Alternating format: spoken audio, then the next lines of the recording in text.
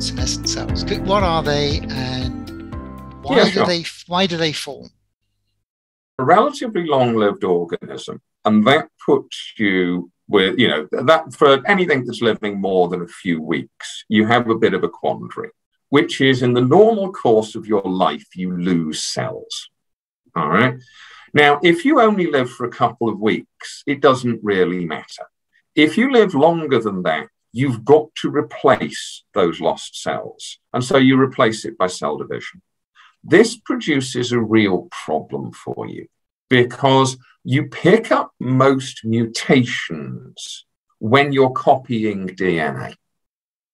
Because normally, if you think about the famous double helix for DNA, if you have damage to one strand, you use the other strand as a good copy to base your repair on. If you're busy pulling them apart to replicate it, you can't do that. And so you are more likely to, as we call it, fix mutations when you divide. So the more frequently you divide, the more likely you are to pick up mutations. And if you pick up 4 or 5 mutations, you have a tumor, which is bad news for the organism. And so the way in which this is dealt with is that cell division is actively monitored as an anti-cancer mechanism by a variety of different routes. And after a fixed but variable number of cell divisions, irreversible exit from the cell cycle is signaled. In humans, most famously in some cell types, this is done by the shortening of chromosomal ends or telomeres. But there are other mechanisms that play in as well. We kind of have version 2.1 of the cell senescence systems that are operating in rodents. We have a higher level of control because we live longer. After exit from the cell cycle is signaled, senescent cells adopt a different, what we call phenotype of behavior. The least interesting thing about them is they will never grow again. And the most interesting thing about them is they kick out a load of inflammatory molecules, matrix breakdown enzymes. Some people call this set of inflammatory mediators the senescence-associated secretory phenotype, or the SASP. That's not all that all cell types do. We showed some years ago that vascular smooth muscle cells, when they become senescent, forget that they are smooth muscle cells and start to think that inflammatory mediators can turn into little lumps of bone. And the last thing you want in blood vessels are little lumps of bone. It's like putting little bits of concrete in what should be a rubber tube. And we call this vascular calcification. And it's the more calcified your vasculature is, the more unhappy your life insurance company is about you, basically. And what is going on here is a combination of the cells trying to repair things. Turning into bone is a kind of ultimate end stage repair response. But more normally, trying to get cleared by the immune system. They are kicking out these pro-inflammatory cytokines because they want to be found. We used to joke about this and call it the Lord of the Rings hypothesis, because Gandalf says to Frodo, "Remember, Frodo, the ring wants to be found."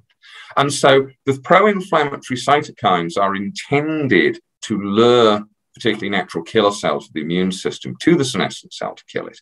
And the matrix degrading enzymes are intended to help them along. So you can imagine, if you can draw an analogy, imagine a senescent cell is like a suicidal man who has decided to take a rowing boat out into shark-infested waters. He slits his wrists or cuts his wrists and then punches a hole in the boat.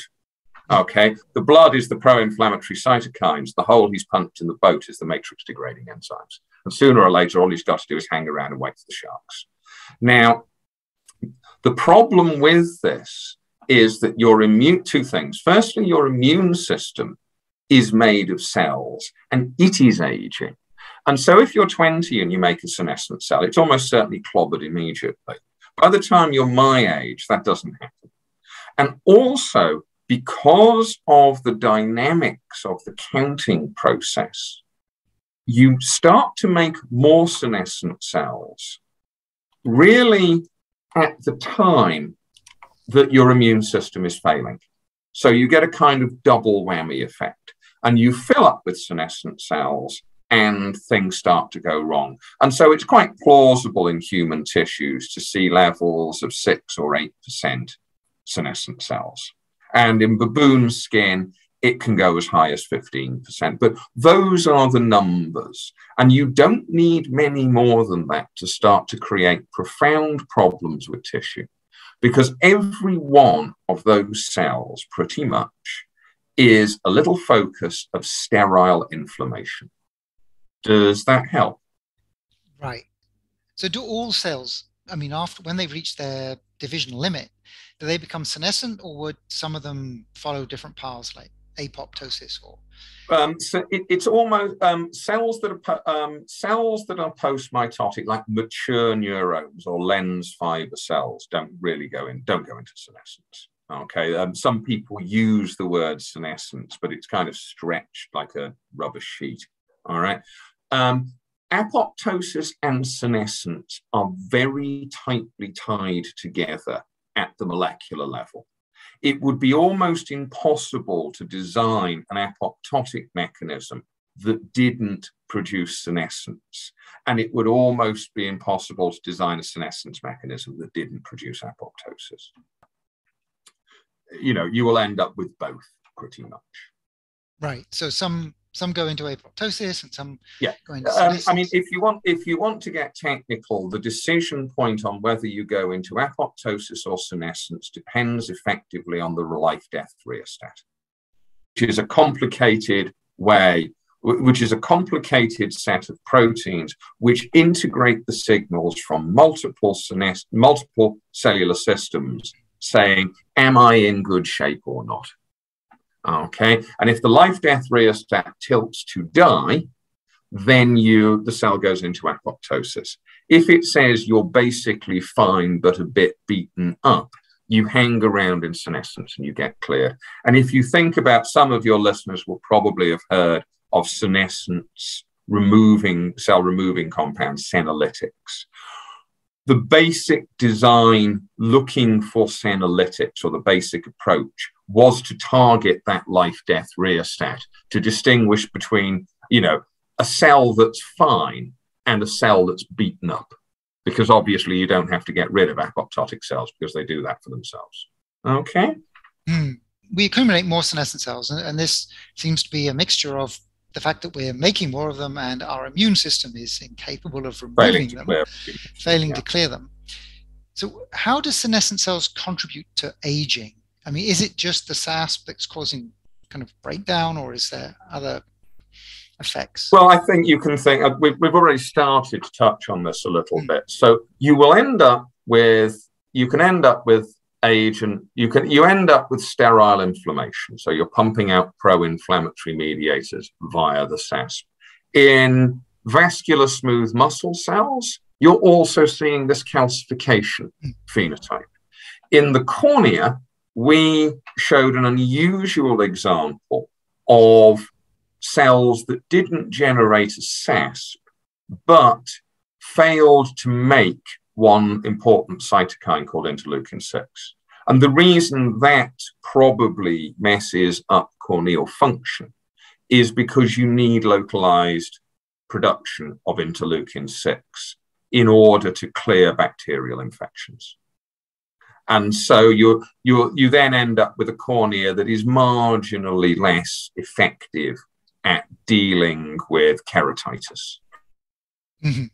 You can go on with these things. That I think there's pretty good evidence that senescent osteoblasts are probably responsible for osteoporosis through failing to lay the matrix down properly. You see a dysregulation of it being broken down versus it being built up. So it's built up by osteoblasts and broken down by osteoclasts. And this has always been, I think, a bit of a big open question, what's going on. However, we know that in mice, if you delete senescent osteoblasts, osteoporosis improves. So I think that tells us that that's something to target. In the central nervous system, we know that if you delete senescent glia, you see an improvement in cognition. So, and since glial cells sit as support cells for neurons, they're just not doing their job properly. So there's a variety of ways in which you can do this. And actually, one of the things that I personally think is missing is there hasn't been enough thorough, systematic data gathering on these different, done quite a bit actually, but it's nowhere near as much as I think we should be doing. Right. Interesting. So we have all these different kinds of cells and senescent cells, and so they all seem to have negative consequences. But I mean, the famous one is SASP, right? Yeah, I mean that's the don't forget SASP is famous because it was heavily studied, right? And the more something is studied, the more it piles in, until in the end, you can end up with a situation where everybody's studying it, so it's assumed to be the most important thing. But what you end up with is everybody studies it because everybody relies on the literature, and that's where most of the literature is. All right. Now, and that is not, that is not restricted to gerontology or even science. It's just the usual, I sometimes think it's probably an unfortunate thing to say, but I think most disciplines suffer from an element of Homer Simpson's immortal phrase where he turned around and said, "I'm not popular enough to be different, Marge." And speaking as somebody who definitely isn't popular enough to be different, I studied the SASP as well. So yeah, I think there is a heavy focus on the SASP because it's so obvious, but it shouldn't be thought of as the only thing that's going on. I mean, if we wanted to take a look at, kind of the in toto effects of what happens in humans, which I'm always very keen on because of the evolutionary background. I think one of the best models that we see is a disease that I actually did my PhD on, which I'm still very, very interested in, called Werner's syndrome, which is the highest ranked premature aging syndrome in the original classification. So if you have Werner's syndrome, you have osteoporosis, you're prone to type 2 diabetes, you have cardiovascular disease, you have a whole set of problems, and you tend to die in your late 40s, early 50s, typically from cardiovascular disease or cancer. And it's also associated with a profound reduction in the ability initially of dermal fibroblasts, where it was first reported, to grow. So cells from an average Werner's patient grow about as well as cells from an average mouse. And if you think about the difference in size that those tissue populations, you're trying to, that's about the amount of proliferative puff you need to keep a mouse ticking over. Okay. And you're trying to do a 90 kilogram human. Yeah. It's not a great deal. But one of the interesting things with Werner, when you dig into it, is that these folk are actually mosaics. So some tissues age very fast and others are relatively spared, like the central nervous system, where you tend not to see pathologies that are not secondary to cardiovascular involvement, or the immune system, which holds up pretty well, actually. And one of the things that we did a few years ago was we showed that tissues that were affected had the premature senescence, and tissues that were not affected didn't. And this tied into the different mechanisms that are used to trigger senescence. The Werner syndrome mutation is affecting one of them, but not others.